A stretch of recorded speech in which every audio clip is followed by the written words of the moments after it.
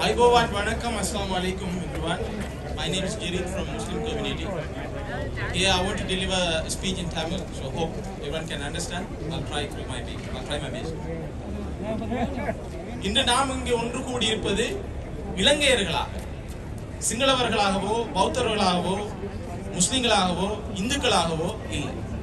நாங்கள் இன்று ஒன்று கூடி இருப்பது இலங்கையர்களாக. எமது நாட்டுக்கு ஒரு சிறந்த பெயர் வெளிநாடுகளில் இருந்தது. அது கிரிக்கெட் மூலமாக இருந்தாலும் சரி, நாங்கள் உற்பத்தி செய்யும் டீயாக இருந்தாலும் சரி, அல்லது நாங்கள் வேலை செய்யும் தளங்களில் நாங்கள் காட்டும் உயர்தரமான எங்களது படிப்பின் மூலமாக காட்டும் வேலைத்திறன் மூலமாக எங்களுக்கு எமது நாட்டுக்கு ஒரு நற்பெயர் இருந்தது. ஆனால் இப்பொழுது நாங்கள் செல்லும் வேலைத்தளங்கள் எல்லாம் இங்கே இவர்கள் கேட்பது உங்கள் நாட்டில் என்ன நடக்கின்றது, அவர்களுக்கு பதிலளிப்பதற்கு எங்களுக்கு கஷ்டமாக உள்ளது, அவமானமாக உள்ளது. நாங்கள் இலங்கையர்களாக வாழ்ந்தவர்கள், எங்களுக்கு ஒரு யுத்தம் இருந்தது 30 வருடங்களாக. அந்த 30 வருடத்தில் பட்ட கஷ்டங்கள் நாங்கள் எல்லோரும் தான். ஒரு குறிப்பிட்ட சமூகம் அனுபவிக்கவில்லை அந்த கஷ்டங்கள். நான் கிழக்கு பல்கலைக்கழகத்தில் இருக்கும் பொழுது வெடிக்கப்பட்ட பூமியில் நான் நேரடியாக பாதிக்கப்பட்டவன். அந்த கஷ்டங்களை நான் அறிந்தவன். அந்த யுத்தம் முடிந்த பிறகாவது இந்த வந்த அரசாங்கங்கள், மாறி மாறி வந்த அரசாங்கங்கள் சரியான அரசாங்கத்தை இவர்கள் நிலைநாட்டி யுத்தத்துக்கு பின்னாலான ஒரு ஒன்றிணைப்பை ஏற்படுத்தி, சமூகங்களுக்கு இடையிலான ஒன்றிணைப்பை ஏற்படுத்தி நாட்டை கட்டியெழுப்பியிருக்க வேண்டும். எமது நாடு ஒரு சிறிய நாடு, இலகுவாக அதை கட்டியெழுப்ப முடியும். ஆனால் மாறி மாறி வரும் அரசாங்கங்கள் எமது இலங்கையர்களாக வாழ வேண்டிய எம்மை முஸ்லிம்களாகவும் சிங்களவர்களாகவும் தமிழர்களாகவும் ஏனைய மதத்தவர்களாகவும் பிரித்து அவர்கள் ஆழ்ந்தார்கள். அவர்களால் அவ்வாறு பிரித்து ஆழ்வதால் அவர்களுக்கு ஏற்பட்ட ஒரு நன்மை, மாறி மாறி அவர்கள் இந்த அரசாங்கத்தை அவர்கள் கையில் எடுத்து சக்தியை எடுத்து ஊழல் செய்தார். இன்று என்ன நடந்தது?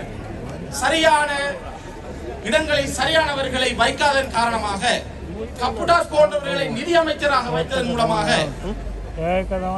சென்ட்ரல் பேங்கில் விஷயம் தெரியாத ஒருவரை கவர்னராக வைத்ததன் மூலமாக இன்று நாங்கள் உலகத்தில் கூலி குறுகி நிற்கிறோம். டாலர் இல்லை என்றார்கள். எங்கே போனது? இருந்த டாலர்கள் எங்கே போனது? நீங்கள் எல்லாரும் யோசித்து பாருங்கள். நான் எடுத்தனா, நீங்கள் எடுத்தீர்களா? யாரும் எடுக்கவில்லை. அரசியல் இருப்பவர்கள் எடுத்தார்கள்.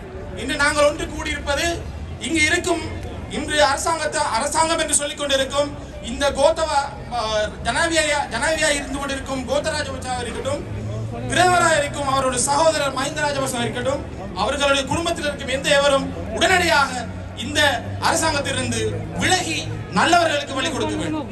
எனது கருத்து, இரண்டு பக்கமும் சில நல்லவர்கள் இருக்கிறார்கள், வெளியில் பல வல்லவர்கள் இருக்கிறார்கள்.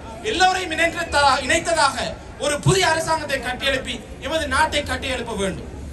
As a Muslim, we had so many struggle when we had the Easter bomb attack.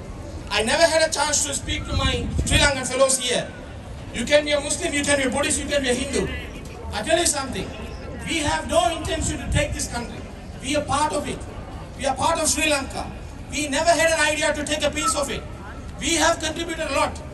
Even we had a history. We had fought for the independence. You take the history and see. Even, I tell you, in the future also we are not going to take a part of it. We will be a part of Sri Lanka. We are not going to part out of it. This is what I want to say. I never had a chance to meet of you all. Thank you so much for coming here and supporting us this protest. We will win it. Thank you so much. Gota, go home! Gota, go home!